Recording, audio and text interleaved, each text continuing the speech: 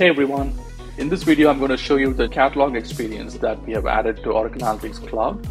From the homepage, let's access the catalog.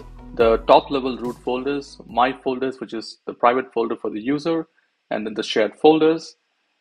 You can see that we are now providing a tree view experience, a hierarchy view of all the folders, subfolders, and files inside a specific folder in one single pane of glass.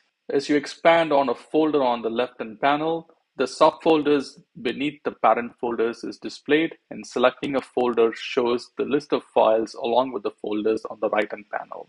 This tree view structure makes it easier to identify the files that are grouped within folders in the catalog and makes it easier for the user to navigate and search for files. We have retained some of the previous catalog experience on the top toolbar, particularly the search, the sort options, and then the grid and the list view.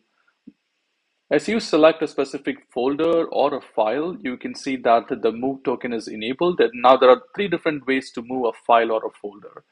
You can simply drag and drop the folder or a file into a different folder in the catalog, or you can click on the move token, which is going to bring up this dialog, and you can browse through the catalog folders and then select a specific folder to move your folders or files.